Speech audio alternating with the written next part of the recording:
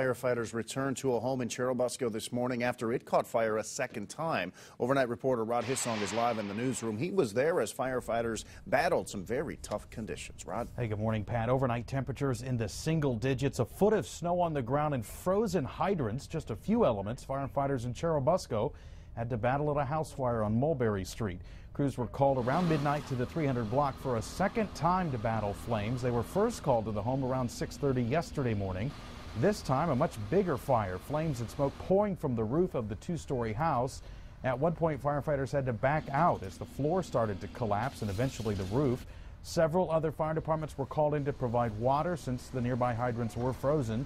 Yesterday morning's fire was believed to have started in the kitchen, but fire officials have not said what might have started last night's fire. No one was home last night and no one was hurt. Everything is still under investigation. Live in the newsroom, Rod Hissong, News Channel 15.